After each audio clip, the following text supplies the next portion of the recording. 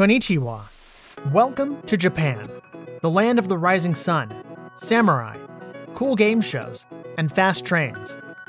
Japan is a country of booze lovers, so it's high time we learned that sake is so 2001, how DNA can mess up your drinking game, and what to do if there's a snake in your spirit. Ready? Let's do it! There are 126 million people in Japan, and 88 million of them drink alcohol. That's almost 70% of the population. Compare that to the United States, where only 51% love an alcoholic beverage at least once a month. Now, sake is considered the national drink of Japan, but its popularity is decreasing. It's largely enjoyed by baby boomers and the Generation X. The ladies mostly grab a Shōchū or wine, while the lads prefer whiskey. Almost 30 million gallons of whiskey are consumed each year, and more than 70% are made in Japan. In total, the Nipponese consume 2.3 billion gallons of alcohol annually, and more than half of that is spirits. But believe it or not, they're only on the 71st place in alcohol consumption per capita, before Mexico and after Laos. What's more unbelievable, half of the Japanese can't handle much alcohol due to a sick joke of genetics. They lack an enzyme that breaks down alcohol, which in extreme cases makes them turn red and nauseous. Not that the impediment stops them from celebrating stuff by downing drinks, which they call the ikenomi. We just can't imagine the futsukayoi they have the next day. That's a hangover in Japanese. Sake, the symbol of Japan, has been around for 18 centuries, but as we mentioned before, its fan base is shrinking. The king of hearts and bellies is now Shōchū, a beverage that's similar to sake, except it's distilled instead of brewed. Shōchū literally means burned liquor, and it used to be associated with poor, rural people until the 1990s, when the urban folks realized how tasty it is and pocket-friendly during a recession.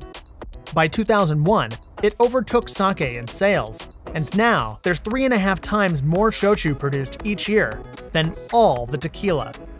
There are over 3,000 different versions of Shōchū, made from a wide array of stuff such as rice, barley, sweet potatoes, and even carrots. The one from sweet potatoes is called Satsuma Imo, and the locals grab every new expression so fast you won't find it outside Japan. If you're turning up your nose and say that you still prefer rice whiskey, here's the fun fact for you. Rice whiskey is actually rice Shōchū that spent some time in wooden barrels and remained above 40% ABV. You can call it the prequel.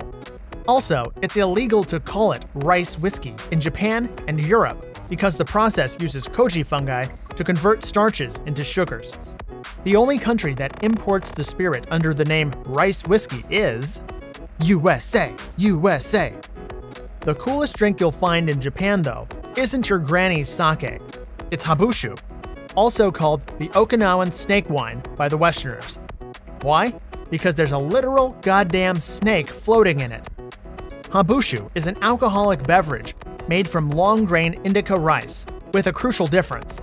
After it's mixed with herbs and honey, they put a habu snake in it, a viper whose bite will make you stumble, vomit, and die. The snake is basically drowned in the liquid, where the alcohol dissolves its venom. The main distributor of Habushu uses around 5,000 snakes per year, and some brands even come with the snake still inside the bottle. And why would someone drink such a potion? Well, Habu snakes reportedly mate for up to 26 hours non-stop. So many people believe Habushu helps you boink better. We haven't tested this claim, but let us know if it worked for you. If you find yourself drinking in Japan with Japanese folk, here's a tip: don't be selfish. The Japanese make sure everyone's glass is always full, and they refill each other's glasses before they are empty. You should do the same.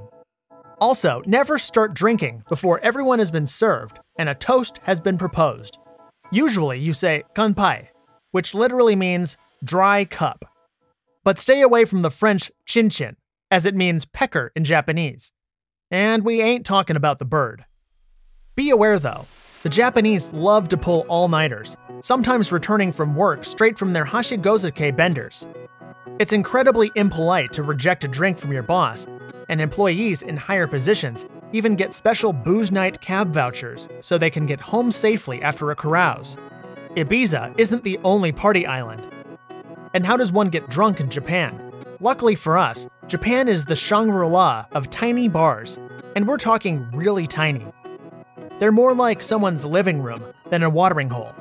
And Japan has more drinking establishments per capita than any other country. There are 15,000 bars in Tokyo alone. And don't be alarmed if the bartender sneers at you.